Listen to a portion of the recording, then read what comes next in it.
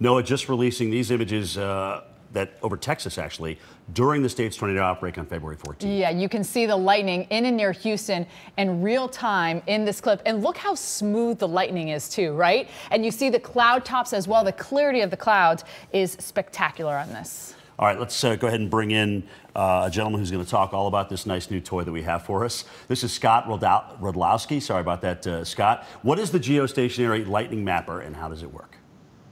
Well, good morning, and thank you for giving me the opportunity to share my excitement about this new instrument.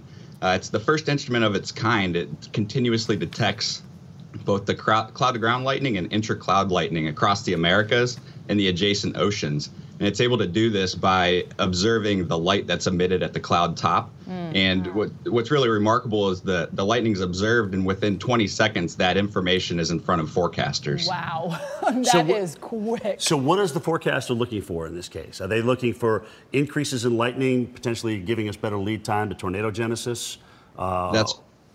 Yes, that's correct. So the frequency and intensity of the lightning provides insights into the strength or the intensity of thunderstorms. And so oftentimes you'll have a rapid increase in lightning about 20 minutes before you have severe weather at the surface. And so the forecaster can use that, and it really increases their ability to issue warnings faster.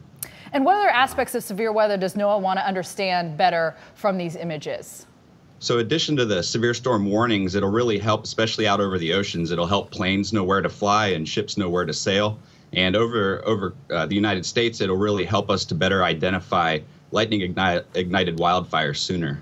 Is this going to help us in hurricanes too? We still have an issue with intensity in hurricanes, and this is now a new toy we get to use in that process. That's correct. Yeah, there's a lot of research going into that as well. Lightning can provide insights into the rapid intensification of hurricanes as well.